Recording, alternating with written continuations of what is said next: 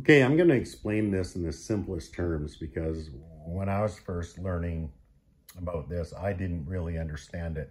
So if I oversimplify it, just know I'm a simple guy and that's why. So a question I see a lot on the internet is, what do I need to put a V8 in my truck that had an inline six? Now, this applies to 60 to 66 Chevys and GMCs. It may apply to earlier and later. I really don't know. I would think so, but I'm not 100% on that. At any rate, these here are factory inline six 230 purchase motor mounts. We just reuse them for the V8. These three holes here mount right to the side of the Chevy V8. In my case, 350. I had a 350 in here yesterday, and I'll have a 350 in here tomorrow. You hear guys talk a lot about relocating the motor mounts to the front two holes. These are the holes they're referring to. So this is the rear setup, stock setup. That's how it came. And these are the front ones. Now, why would you want to move that to the front? Well, there's a couple reasons. First reason is to move your engine forward. Now, an inline six is longer because it's 6 cylinders in parallel versus a V8, which is 4 on each side. So it would actually move your engine closer to the radiator, help it cool. That's good. That's a bonus. Another bonus would be pulling your distributor up off the firewall, because most of us want to run HEI, do away with the points. So if you do, that distributor is bigger, and you can see here where mine made contact, kind of just cleaned the dirt off, didn't touch the paint. I believe that's from installation and removal. I don't think it's touching when it's actually installed. The transmission is another issue altogether. So this is a factory 3-speed. Now on these trucks, you see that cross member there? That's basically the rear engine support as well, because the engine bolts to that transmission bell housing, and that bell housing bolts to that cross member. There's a bolt goes in here from underneath and a bolt goes in here from underneath. That's what supports it. The transmission itself bolts in those 4 holes and just hangs off the back.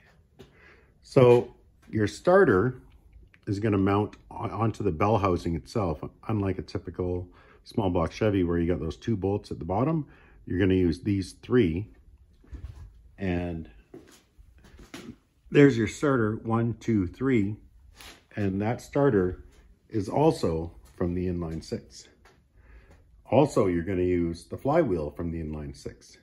It bolts to the Chevy 350 as well. So you're going to use the flywheel that you have.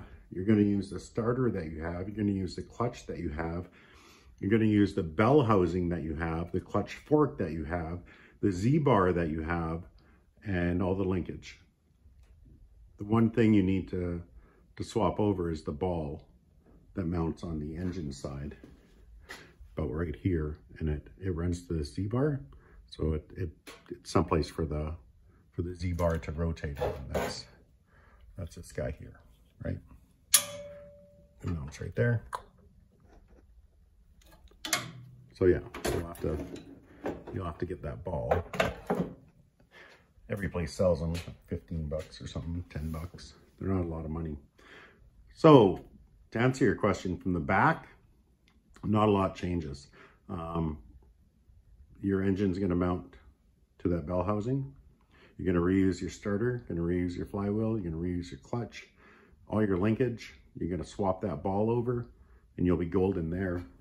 Up here, you're going to reuse these mounts if you're going to leave that in the stock position, and you'll be golden. Up front, you might want to update your radiator.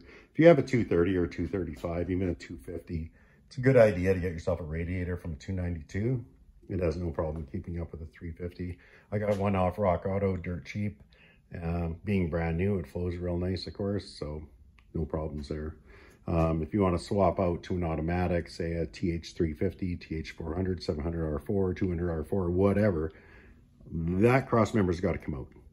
You have to put in a new cross member. You can use one out of a square body. A lot of guys use them. And of course, your starter will change. You'll have to get you know, your ring gear and all that good stuff. You'll have to run some tranny lines to a transmission cooler or get a radiator from an automatic, whatever, however you decide to work that. But for myself, I just run a 3-speed, the factory one. I find it real simple to just do it this way. I hope that helps. So motor mounts, reuse them. Transmission bell housing, reuse it. Starter, reuse it. Flywheel, reuse it. Clutch, all the rest of it, reuse it. Radiator, upgrade it. It's a good idea. And have some fun.